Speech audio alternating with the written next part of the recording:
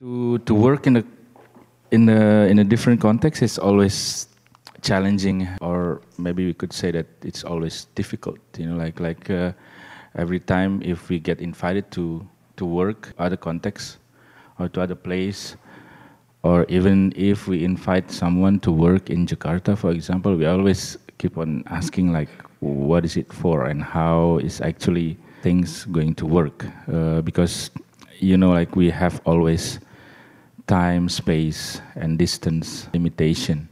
But recently that we sort of have a pretty much tactics or strategy that we can always try to propose that if we get invited, we always think that in the process we would like to have some time, we would like to have some space, and working in a space that is actually what can make relevant to what we do also in Jakarta. Like for example, why school? We call it Institut Ruang Rupa actually, but here it translated as Ruru Gakko, which is Ruru School. And in 16 years, we working as a art collective since 2000, and it's a lot of people working together. We work with different contexts. We work with a lot of people, and it's also producing a lot of networks, a lot of production, a lot of knowledge, and also we share a lot of things. And we thought that it's more or less like a school in a sense that there is a production, distribution, shared knowledge. So we thought that let's start with it to formulate like really informal school. That's actually, we started the Institut Ruang Rupa in around like 2 years ago. And basically it's coming from also when in 2010, when we have a 10 years anniversary, we sort of like collecting all the texts, all the experience that we have, and then not publicly published, but we wrote a book about a tactical book, we call it, how to make initiative or artist collective. So from that book, we call it siasat in Indonesia means tactics or strategy, but in Arabic, I think it also means politics. So in that book, it's not only manual, but it's also a lot of more poetic text on how we work and also how we experience along these 10 years. So it's a bit like excerpts of what we experience. So from that on, we think that it's really nice to have always formulate or to formulate or to excerpt all the experience that we've done in several years. When we have invitation from Hattori-san, we actually also doesn't know what to do yet. Don't know what to do. It like it's always a challenging to work in another space or another context.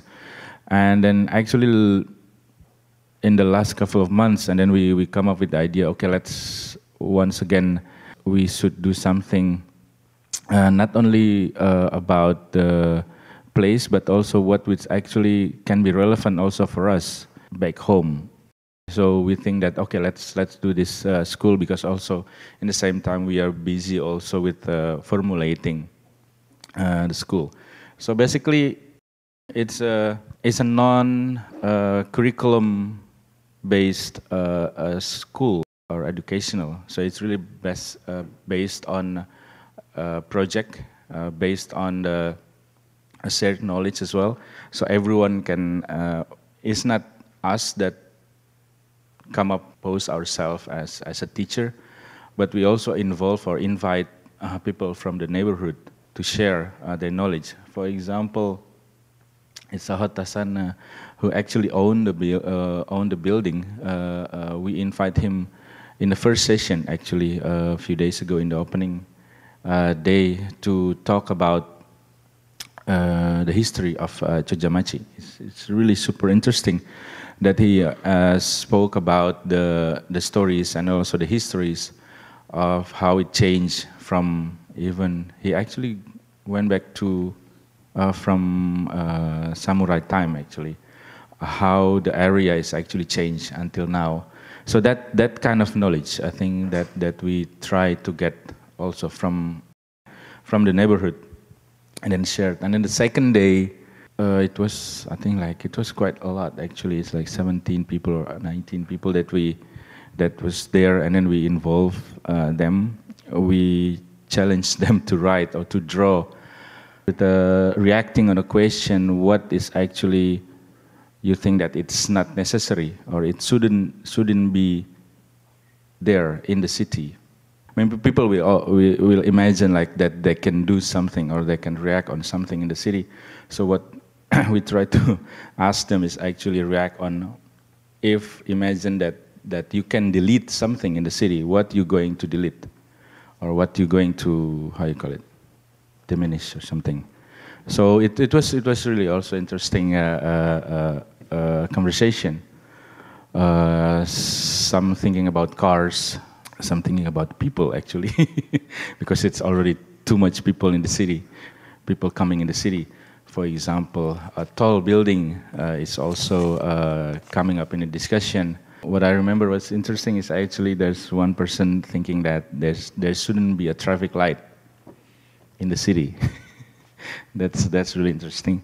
So also there shouldn't be a road like a main road. There should be just a ground.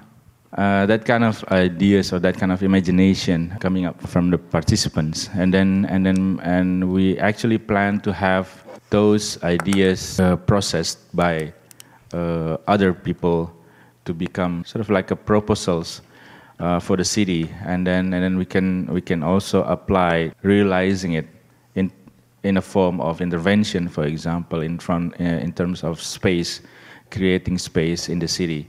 So the next phase will be how it's actually creating creative artistic space or even intervention in the city.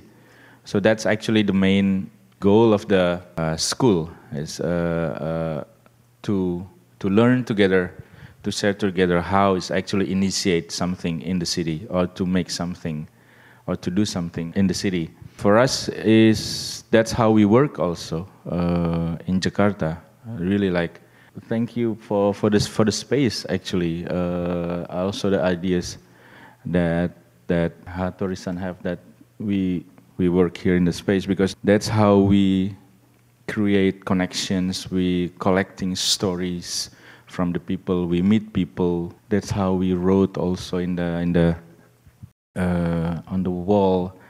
We call it "Make Friends, Not Art," because that's how we work as well. It's really about meeting people, conversation-based meeting, and then from there we collect stories, histories, and then also a lot of imagination that created. The school itself, it's slowly, organically will change, obviously, throughout the time, because we're going to stay here the whole time during the Triennale. So every one of some of us from Ruang Rupa, it will be here in Cajamachi to meet people and all the stuff. Initiate something also. There's going to be a second batch will be under September. 2 friends will come, and then in October there's another 3 people will come. So there's going to be someone from us who will sort of like processing and then also meeting. I think that's a luxury as well. Thank you, because I mean not many event or not many biennale or triennale or even project have sort of like have that trust as well, because most of the events are usually really keen on something that really you can calculate, you can measure what will happen. What we do usually, it's really process based, and even we don't know what's going on actually. I mean, we know that the space is there, the people is there, but like really how it's developed, I think it's really luxury to take that speculation. I think to speculate is also really a luxury in this time, because not many society to have that luxury to or afford that chances. So it's basically it will change. So it's really open. We really welcome you if you want to come visit and talk to us and have some ideas with us together, share with us, initiate or really activate the space. We actually just have a bit similar in Netherlands, but I can see here like people like really, even language can be a burden, but I think we can communicate really good with laugh, with humor. But I think people here really, I was surprised as well. In 1 or 2 days, like the table is like almost full with with drawings and also all the tables is almost full with drawings already. I think that will be like really a good communication languages. I think here I also would like to invite you all here in Nagoya or wherever to just come and then and talk and do conversation with us, and then we can see what's is actually really important or necessity for us to do something in the city through the educational or knowledge sharing platform like Ruru Gakko. So thank you.